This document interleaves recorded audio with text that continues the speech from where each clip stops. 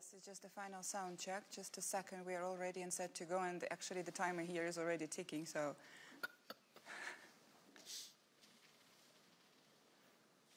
Is that okay? Can you hear me well?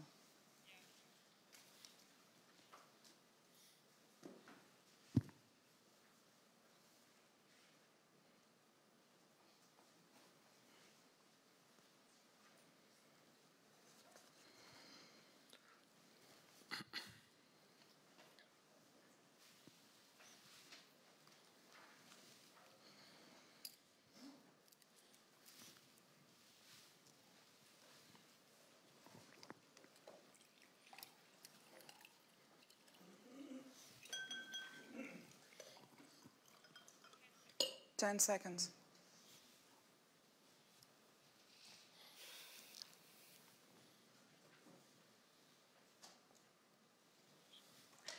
Welcome to the World Economic Forum 2022, and at this session where we're going to be discussing how to respond to the new migration flows in Europe. Today, the 24th of May, marks 3 months since Russia invaded Ukraine. And that would displace millions of people both internally and in flows of refugees into the rest of Europe. What actions should European policymakers and business leaders take to respond to the immediate and longer-term humanitarian consequences of this crisis caused by the war in Ukraine? This is the topic of this session, and I'm very pleased to be here with the speakers. Let me introduce them. This is my honor to have here with me Natalia Gavrilița, Prime Minister of Moldova. Hello. Margarita Sinas, Vice President for Promoting the European Way of Life at the European Commission. Hello, good morning. And Baki Frankevich, Chief Commercial Officer and President, North America Manpower Group from the US. Great to have you here. This session is streamed on the World Economic Forum platforms, and it is also live on Euronews. And to start with, I would like to tell you that we will have the possibility to make this discussion interactive and to ask the questions a little bit later on. If you do have comments, please don't hesitate also to use the social media, use the hashtag @WEF2022, and we're going to get back and we're going to discuss the comments and the questions that you're going to have to all the speakers here as much as we can. Prime Minister, let me start with you. I would like to separate this into a few parts, and let's go into the immediate response in the first stage of what happened since the war started of the invasion. Moldova was among the very first countries to open the borders to Ukrainian refugees and offer them help.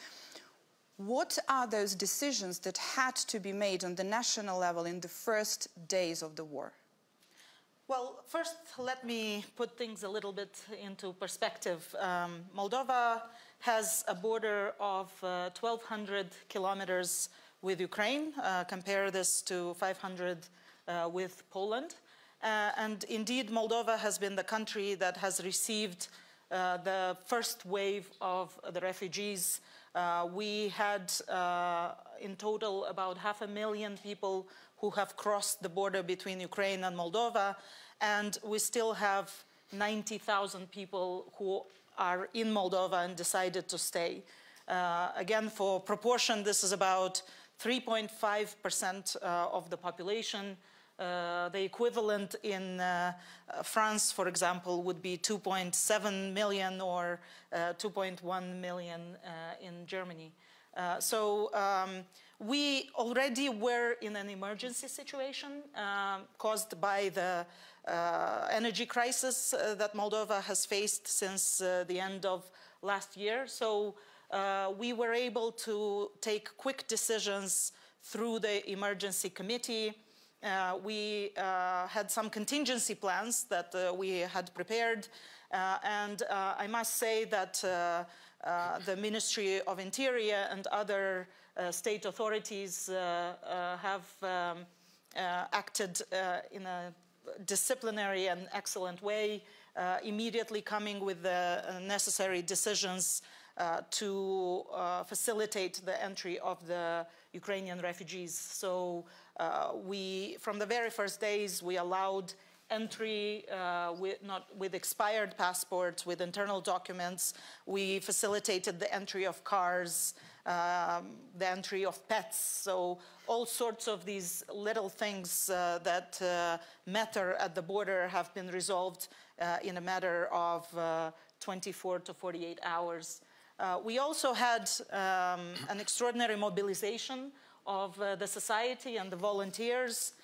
So in the past several days, President Sandu gave out thank you letters to over 100 non-governmental organizations that participated in the refugee response. And we had thousands of volunteers that came forward right away, offering information at the border, transportation, a hot meal, accommodation.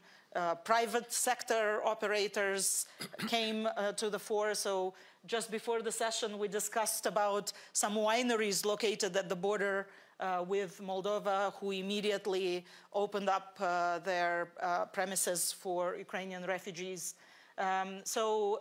Indeed, this was a bright spot. The response of Moldova to the refugee crisis, and indeed of Europe and the world, has been one of the few bright spots if we look at this terrible and unjust war of Russia on Ukraine. When it comes to the early days, that's why I wanted to hear about the immediate response. I myself was in Ukraine, and I have the first-hand experience of the way people moved from Ukraine. When they evacuated, at first they just wanted to evacuate their families, they wanted to evacuate their children. It's only later that they were asking themselves about the papers, the legal status of that. And Vice President, the EU agreed to activate the Temporary Protection Directive in record time this time. It was just 1 week after the invasion. What differentiated this crisis, the war in Ukraine, to pull all members on the same page in such an immediate and swift response? Well, this was Europe at its best. I feel very proud of this historic decision of the Council of Home Affairs Ministers on the 4th of March, a unanimous decision that provided immediate and unconditional access to millions of people who fled the war into our education systems, our health systems, our residence status, and of course the job markets. This testifies to the fact that Europe will always remain an asylum destination for those who flee war and persecution. This is what defines us. This is the model of society we stand for. This is the European way of life, if you like.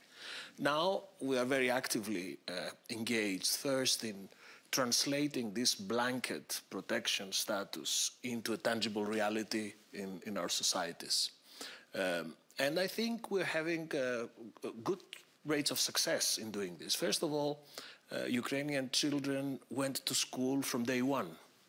And we were very lucky because Ukraine had a fully digitalized curriculum that allows young Ukrainian students in our schools to liaise with virtually with platforms and not lose expertise and lessons from the Ukrainian system. We have an issue with qualifications because, as you rightly said, people left with a suitcase. They didn't have the time to bring their diplomas and qualifications with them. So we're fast-tracking now all this paperwork. On health, there is an issue because Ukraine was a relatively low vaccination country. So we are now, thankfully, we have reserves of vaccines to help the refugees, but at the same time we also identified 10,000–15,000 hospital beds for emergency treatments, and we are paying from the EU budget through the civil protection mechanism so that those who need urgent attention funded. So in a nutshell, this was a big moment for Europe, and it's understood like that, it's felt like that in European public opinion. It's a bit funny or paradoxical that this temporary protection directive, we enacted it in 2001 to plan ahead of an exodus from Yugoslavia as a result of the Kosovo war. But it was never applied. Who would have told us that we'd have to apply it 21 years later to cater for a war in Ukraine? But this shows also an idea of how the political accelerator of history works. But we were ready, and I'm very proud to be able to give this policy response effectively in record time. Absolutely. Becky, private sector and businesses as well, they really reacted instantly when Russia invaded Ukraine. For many refugees leaving the country, finding a job is, as Vice President said, as Prime Minister, is a really crucial first step for people to get settled for a while, temporarily, or for longer, but that's one of the first things that they need. What else could you single out as the immediate needs that businesses can also address and help with? Yes, I'd say first, at Manpower Group, we believe that unleashing human potential is how we'll change the world around us. And the pathway, the primary pathway to that is sustainable employment. It can be temporary or it can be permanent, which is why access to a job was so crucial and is so crucial for refugee resettlement. And so I'd say what more? I'd categorize it in two ways. Open borders and open minds. So what I mean by that is open borders. I'm so impressed with what the EU did to allow protective orders so people can come in and come across the border. We need more of that. We need employees and government and employers working more closely together. I'll give you two examples. We have a big operation in France, and in France, traditionally, you have to speak French. In working with our clients in France, we were able to say as long as 1 in 10 of a Ukrainian group speaks French, we could actually place 10 of the employees. And so opening up our borders, even within companies. The other piece I'll say, and I think Prime Minister mentioned it, is around childcare. Access to childcare and education, as you mentioned, are so crucial. 85% of the Ukrainian refugees that we've placed to work in Poland have been women, 85%. And the majority have been female. So that's open borders. In terms of open minds, employers, the private sector has to realize that we are in a borderless talent community now. Talent will move, talent is moving. Yes, they're moving when they have to move, as in Ukraine, and they're moving when they choose to move for opportunity. An example of that, we work with several of the European automakers who traditionally haven't allowed women in certain parts of the manufacturing process. Now we've worked with our clients to unlock the capability with some change of requirement for women to work in places they never have before. And so as employers, we have to realize to unleash potential, we have to, yes, open borders, but we have to be much more open-minded on how we put people to work. And it has to be done rather quickly as well, to be that open-minded. With urgency. Absolutely. Let's go into the lessons after this immediate response as we open the session. Let's go into some of the lessons that we can say you've learned and you've realized after that immediate response. Prime Minister, the EU announced a support package for Moldova in response to the ongoing crisis. Do you require any additional immediate response, seeing already, having this experience already, having reacted to it? Of course, we are very grateful for the support that we have received. The EU, of course, is a major contributor, but other countries have also stepped up, and we have received additional support from the US, Japan, and other partners. And we have been very impressed with how international non-governmental organizations stepped up as well. At the same time, we are moving into a more protracted situation. So as was mentioned here, the majority of the refugees are women with children. So half of the refugees that are staying in Moldova are children. They have access to our schools. The women have access to healthcare, well, and children as well. So the refugees have access to healthcare and jobs. But of course, this then puts additional strain on a country with limited resources. So Moldova, of course, is facing the problems that many countries in Europe are facing, but because of our GDP per capita, it's influencing us more. So our inflation has already reached 27%, its highest in Europe. And you know, there will be no growth, even though we were on quite a good growth path before the war. So we have already received additional financing from the IMF, the World Bank. We will receive macro-financial assistance from the EU. But one that was calculated before the war, and second, we are reaching our debt sustainability limits, and we are incurring currency risks with these loans. So it's not just important to receive assistance, but it's important the type of assistance that we receive. You know, the assistance that we receive in, for example, for projects or loans, it's harder to absorb. It carries these other risks that I've referred to. So we are asking our partners for grant support and budget support, which can be absorbed much quicker and oriented towards those services like health and education that have higher pressure now. But also, very importantly, we need support in the form of investments. You know, we need strategic investments, strategic geopolitical investments, if you wish, in various sectors, you know, that would build trust, build confidence, and also make Moldova more resilient. So we need investments in the media space, for example. We need investments in energy sector. We need investments, you know, that would help us have these this open mind and maintain open borders. And here I want to mention, of course, our application to become a member of the European Union. We need sort of a positive outlook. We need this light at the end of the tunnel for our people. We need to make sure that we maintain the gains that getting closer to the EU over the last 8 years through the association agreement and through deep and comprehensive free trade agreement has allowed us to achieve. So, you know, we are talking to the European Union about removal of quotas, liberalization of transport authorizations. You know, we want to be part of more mechanisms and institutions that would anchor us in the free world and help us develop in spite of the crises of the day. Yeah, and develop the resilience as well, and to strengthen that resilience, as you said.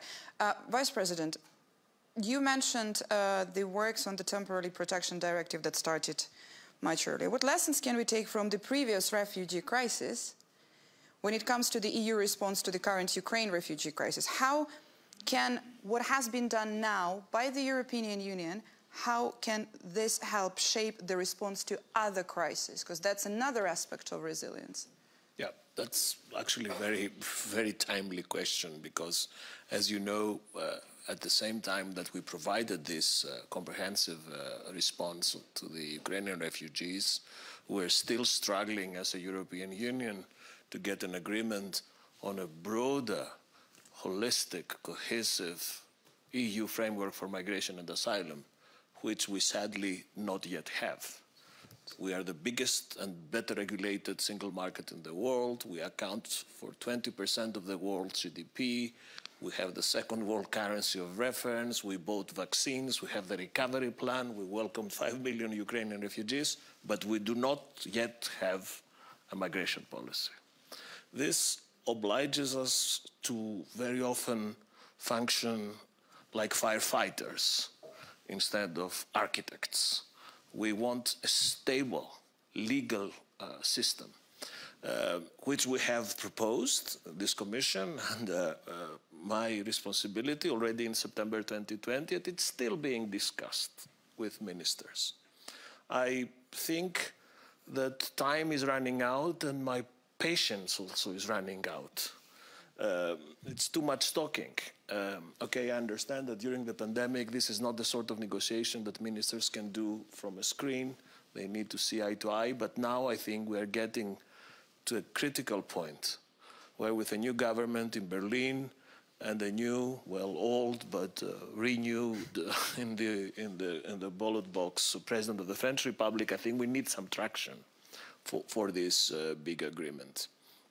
And let me share with you, this is a public session, but I will share with you what I told the Home Affairs ministers in the Council we had on the 28th of March when we were discussing our proposals for a new EU asylum and migration pact. I told them, look, take your time. You need 3 more years? Take more 3 years to discuss. But look what's happening around you. We have created a huge common protection space in Europe. It's happening. It's a reality. And we also have a huge legal migration scheme next to it, because these people are into our job markets.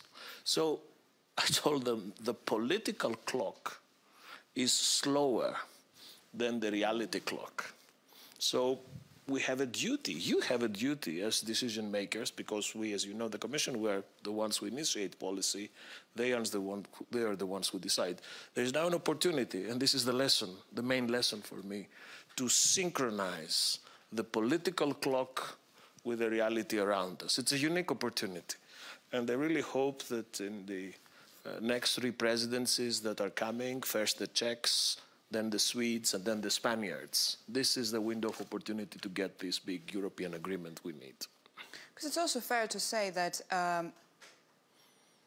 the momentum that is not right here now, this is, as you said, that will make national responses, European responses, but stronger for any possible crisis in the future, and there wouldn't be the need for this emergency instant discussions, negotiations, and the system would be set and would be in place. True, but if you allow me a comment, in my view of things, I don't want Europe to be able to react only under crisis and when an external That's enemy what I mean, yeah. I mean, we need a rules-based, normal system, as everybody else has, where everything connects to everything else, that we can activate each time we need under normal circumstances.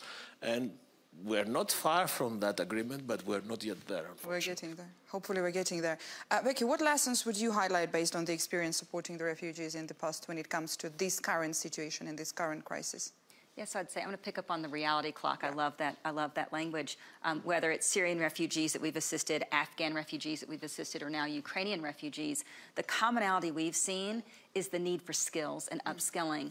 And so from a worker perspective, you know, skills are changing at the pace of technology, and so we have to keep pace to make sure as employers we're future-proofing these workers, refugees, and workers across the economy alike. And one of the things that we were so fortunate, and I love your concept of preparedness. You have to be prepared prior to the crisis. We have a global career coaching and upskilling platform at Manpower Group called MyPath. And what MyPath does is basically say, this is who you are, Becky, this is your current skills, and this is what you have the potential to do in the future. And we were so grateful that we had that in place prior to the Ukrainian crisis, because it allowed us to welcome in this talent, understand who they were quickly, and then start pathing them into their future jobs. And it can be micro-skilling, things like communication skills and soft skills, or in the Ukrainian crisis perspective, a lot of language support, helping them understand the basic languages so that they can be effective in the workplace. And so the commonality we've seen, and it's not just in the crisis, it's been over 70 years of our existence, is the need to constantly future-proof workers, because the world changes constantly, and we have to make sure it's our responsibility as employers to make sure that we're providing the training and development to keep workers ready for work. Yeah, certainly. Skills are indeed the currency of the future, Yes. of today and the future. That's one of these things that we have seen also to prove these days. Before we go to the questions and answers with people with us in the room and the comments on social media, I'm going to just quickly also finalize my round of what I want to ask you. I want to go into the long-term humanitarian consequences of the crisis and the future of the migration policy, something that you, Vice President, touched upon already. But let me start here. Prime Minister, what migration strategy would Moldova want to have in the future, and what way will the country change or will not change the current policies regarding the migrants from Ukraine and elsewhere? So what we have seen in this crisis is that Moldova is a small country with a big heart, and I'm very proud of the response of the Moldovan authorities and the Moldovan society to this crisis. We were able to very quickly allow, through the Emergency Situation Committee, the right to work under a very facilitated procedure. And I think that this has influenced the way that the government is looking more broadly at what employers have been asking us for a long time, and that is the opportunity to employ foreigners under more facilitated procedures. So I think for the longer term, we will have, and we are already working on removing sludge or removing the bureaucracy from the employment of foreigners. But for Moldova, also what matters when we discuss migration policy is the policy towards diaspora. Moldova has a very large and competent and skilled diaspora, so for sure part of our migration policy before the refugee crisis, but also after the refugee crisis, is how to convince Moldovans to come back and to get involved in Moldova's future and Moldova's development. You know, we have been able to attract Moldovans to top jobs. You know, the Deputy Prime Minister and Minister of Foreign Affairs and European Integration is sitting in this room, and he came and joined the government from the diaspora. But we are also looking at a much broader participation, you know, in the management of state-owned enterprises, in involvement in the private sector. So I think so there is two sides to this to migration policy when it comes to Moldova. So one is you know, debureaucratizing employment and the ability of refugees, but also, as you say, under normal circumstances, of foreigners to be employed. And on the other hand, we have the policy to bring diaspora back. Thank you. Vice President, what do you see as the key long-term issues when it comes to the European Union Migration Pact? We talked about synchronizing the political clock and the reality clock, but the more precise and practical issues, what do you see as those? I think that the time has come, at least in Europe, to try to detoxify migration debates, or depoliticize, de-dramatize. You can pick any verb you like, but I think migration has always been part of Europe's DNA. I mean, this is an international audience, but I'm sure that in a European audience, everyone somehow linked to some sort of migration if we trace our past. So I understand that migration policies touch the heart of national sovereignty. They're very close to political cleavages. They are very easy subject for the populists to promise very simple solutions to very complex realities. But I still think that now is the time to de-dramatize and detoxify migration policy. At least that's what I'm trying to do. Now, on how this future EU migration policy would look like, this is actually what drives our proposals of September 2020. I like to present this as a three-story building, a house with 3 floors. The first floor has to be a very strong external dimension, relations with countries of origin and transit. We will never be able to manage internally unless we are able to manage externally with these countries of origin and transit. The second floor has to be border management. The European Union should have a collective system for managing its external border. We need this. There will be no migration policy without border management and without uniform border procedures at our external border. And the third floor would be the solidarity floor, where everyone shares the burdens. And we are a family. We cannot delegate this only to the member states that geography has put in the first line of reception. So this is my dream. This is my vision of a holistic migration policy. What's the problem? The problem is that in the negotiations so far, member states prefer to take the lift and go straight to the floor that interests them. So if you talk to the solidarity givers, they all want to stay on the first and the second floor. They don't much care about the third. Say, if we work with third countries and if we have border management, few people would come, so no need for solidarity. The solidarity receivers, they want to go straight to the third floor. And they say, well, border management, the rest will work out. I'm very adamant, and thank you for giving me the opportunity to repeat this.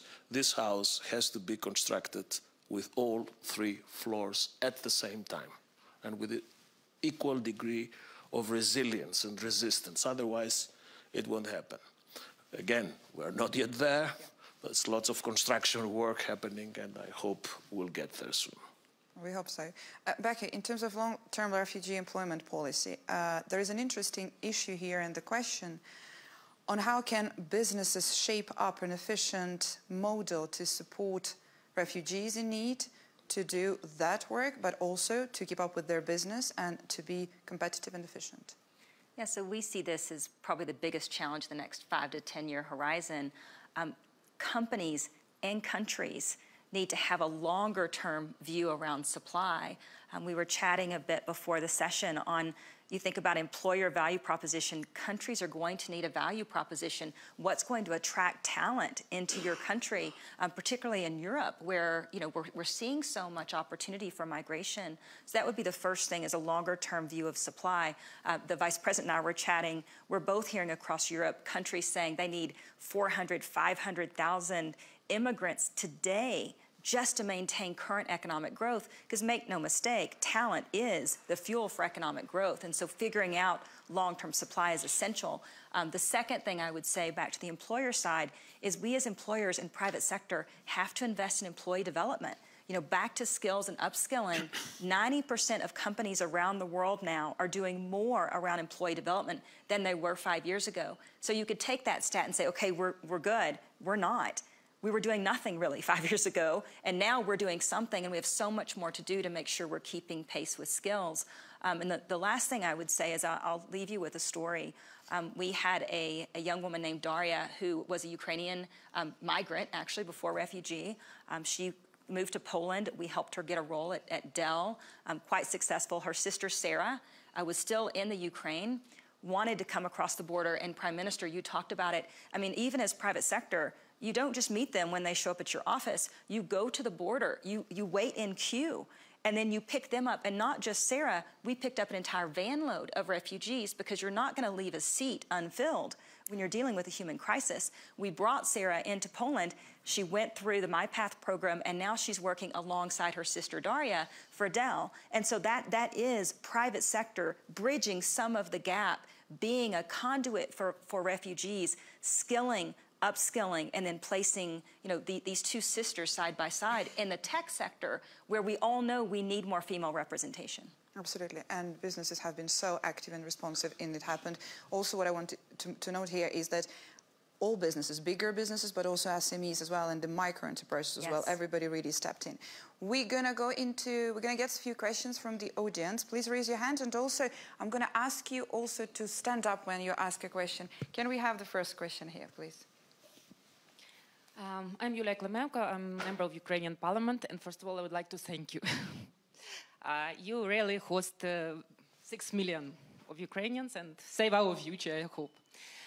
But my question is, I have two questions, basically. One question is, do you think that migration became, not only in Europe and not only with Ukraine, but became a hybrid war tool in geopolitical place, yes? Because we see, and I think that Putin thought that 6 million or 10 million of Ukrainians fled to Europe will collapse Europe. And that's my question probably to Vice President.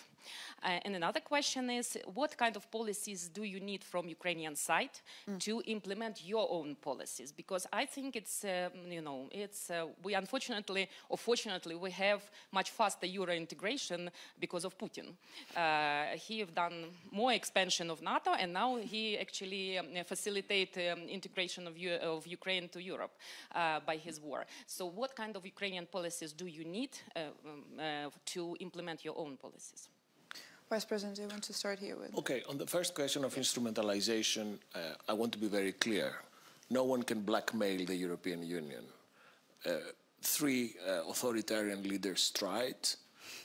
in 2020 in the Greek-Turkish border, a bit later in May 2020 in the Spanish enclave of Ceuta in northern Africa, and during the summer 2020 the last European dictator, Lukashenko, tried to push 25,000 people into Poland, Latvia and Lithuania. In all three instrumentalization attempts failed.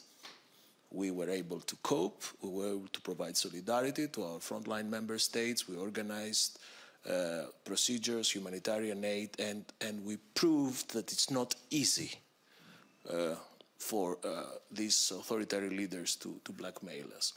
I don't think that the situation in Ukraine is directly comparable to these designed instrumentalization moves. This is a war, and in a war, people have to flee, save their families. We have 4 member states with common borders with Ukraine, plus Moldova, who is a partner. So I don't see it as an instrumentalization. I see it as a direct consequence of the war, and I think we did the best we could. Now, on what kind of policies one would expect from Ukraine, I think this is a very good question, especially because after the war, there will be many pilgrimages to Kiev. Many people would come to Kiev to take lessons on cyber, on how a digital nation can cope in a war, on how organizing a war effort, but that would also place burdens to the Ukrainian government for more modernization, more sustained fight against corruption, better use of foreign aid. This is what is expected of Ukraine, and I have no doubt that these expectations will be honored. Prime Minister, what is expected of Ukraine? So, you know, this is a very interesting question, because our thinking is how we can help Ukraine, what's while expected at for the Ukraine? same time sort of maintaining social cohesion and political stability in our country. But what I want to highlight here is the importance of the joint border controls that we had with Ukraine. This really helped us work together. So our border guards worked together with the Ukrainian border guards, and information flow was very quick. So we were able to identify people without documentation through these information flow. So I think that sort of maintaining an open policy and maintaining good communication on all levels and this information flow is actually the most important thing. Becky, what's your take on that? What is expected from Ukraine? Yeah, so I would say be ready to welcome new skill sets back into the country after the war. We have quite a few women who were not working in the Ukraine when they came across the border to Poland, who now we have helped skill build. They may choose to work when they come home. Not all, but many likely will choose, and be ready to welcome those new skills back into your economy. Well, that would be a nice moment for Ukraine to get ready to welcome all those people coming back. I do know that. We're going to get one more question. I saw one here. I'm going to just ask you to be rather brief because I'm on a time restraint. Can you stand up, please? Thank you. My name is Markus Preis. I'm the EU correspondent of ARD German TV. I have a question to the Prime Minister. I guess nobody in Brussels does not want to support Moldova, does not want to support Ukraine. But I have the feeling that it's something completely different when it comes to EU membership. So you also applied for it. What kind of game are you entering? Do you have the feeling that it's really honest, a debate, or is it only driven by sympathy?